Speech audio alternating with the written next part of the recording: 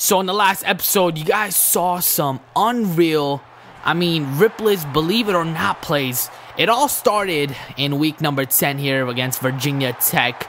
We had that unbelievable catch where Desmond Howard faked the play and acted like he was going out of bounds, and he came back inbounds and took it to the house. So when we played Virginia Tech, it was a pretty good game, but at the end, obviously with our defense, we came up short and took the loss 44-34. Then we headed out to Virginia in week number 11, and this was the game where we let out all of our anger, all of our steam, and came up on top as Desmond Howard made catch after catch for a touchdown.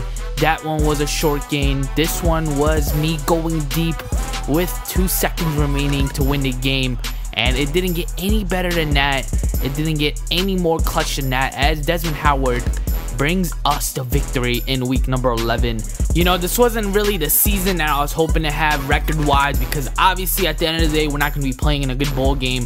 But picking up victories is always a good feeling, as we pick this one up with the score of 42-35. So next up, we have the University of South Florida. They have a 3-6 record. We have a 6-4 record. So this is probably going to be an easy matchup. And taking a look at the Heisman score, only one more milestone left, which is 155 receptions.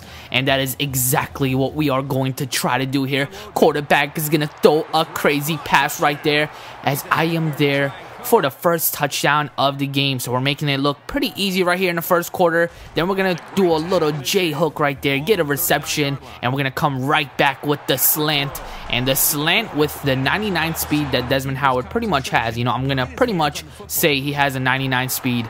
Those slants are automatic plus 10 yardage. So it always works. The coach always goes after those and picks the secondary with the same play back-to-back plays, and that is exactly what we did in this game. So already 3 touchdowns for Desmond Howard. The score is 14-21. Quarterback is gonna go deep, and the speedy Desmond Howard makes another unbelievable catch. You saw him juggling the ball, and that is what comes with NCAA 13 this year.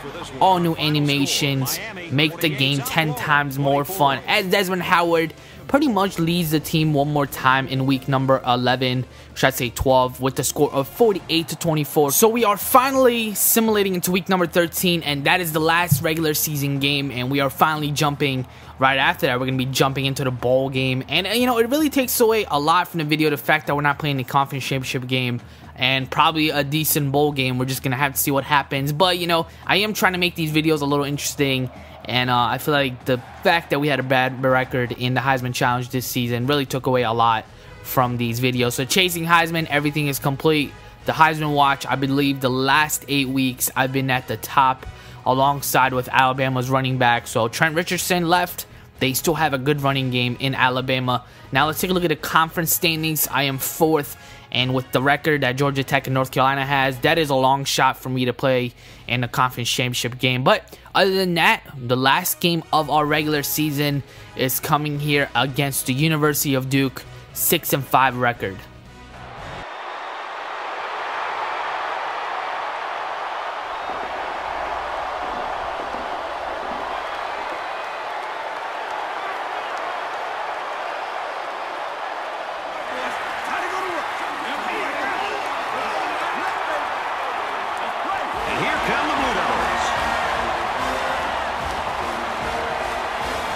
It's been a great football season so far, and it'll only get better as the bowl picture comes into focus here late in the season.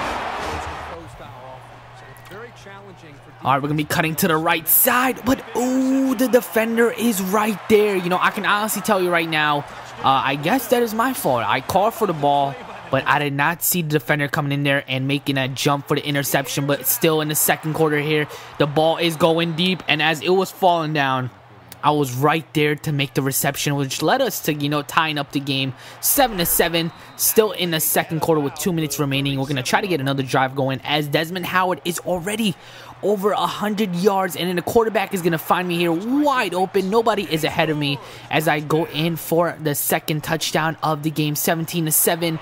I am left wide open once again, so the secondary is suffering. But then here's a play right here where I do make the reception, but it was a forced out, but they didn't really call it. So That led Duke to get another touchdown, so it's 24-21. Anything can happen here, but at the fourth quarter, at the end of the game, we ran out the clock, took advantage of all of our possessions late in the game, and we won our last regular season game with a score of 24-21.